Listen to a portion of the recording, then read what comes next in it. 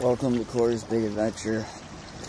Really quickly, I want to show you a clean stream that you could drink out of if you get in a rough spot.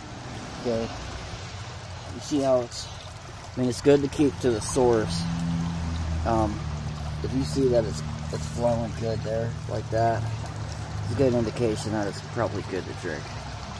Now, if it's orange or it's just sitting there and it's not flowing, and you can't, it just looks kind of, you can catch on. If it's not flowing like that, do not drink it. But clearly, river water you don't want to drink. A stream is different.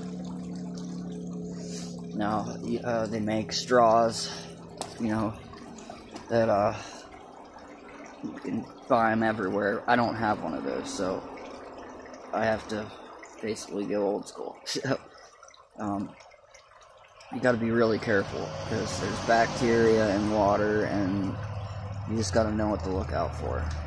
At some point here today, I'll show you what a stagnant pool looks like that you don't drink. A lot of you already know this, but some of you don't, and you need to be very careful. I got pretty dehydrated because I didn't think ahead, and should have got some water, and I couldn't at the time. So, anyways, be careful. If you ever go long distances, always have something to drink.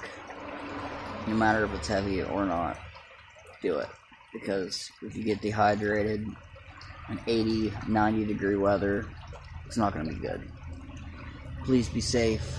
Please be kind. Thank you so much. Click the subscribe link below. Take care, everybody.